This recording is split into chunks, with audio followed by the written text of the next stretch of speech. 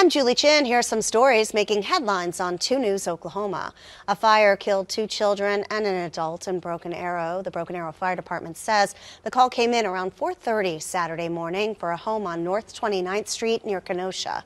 Battalion Chief Rusty Schaefer says when they got there, flames were shooting from the home. Relatives lived nearby. They let the fire department know that an adult and 3 kids were inside. Fire officials say 1 child was able to make it out, but they say the adult and 2 other children died from inhaling smoke and burns. A neighbor says he heard a loud boom, and when he went outside, he saw fire ripping through the home. Because it was almost something like off of a TV show, like you would see off of a news, something like off the news story, and it's happening right here in my front yard, basically, like right here.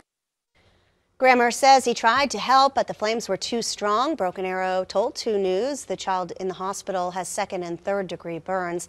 Investigators are still trying to determine what caused the fire, but say the home had no gas and no smoke detectors. They're now urging people to make sure they have smoke detectors and to change the batteries. They say these devices really do save lives. Now let's get a check of your forecast with Chief Meteorologist Mike Collier. Well, Julie, things are warming up in the mid-60s for today. Lower 60s tomorrow, increasing chances for showers by evening, especially southeast of Tulsa. Mid-60s Tuesday, then 70s Wednesday. Thunderstorms possible Thursday evening into early Friday morning. The weekend looks great. 60s and lower 70s with strong south winds returning by Sunday. Another fire danger threat probably in a week. We'll worry about that then, but we do have a very high fire danger for today. Mike, thank you. Stay with 2 News Oklahoma for updates throughout the day. Have a great Sunday.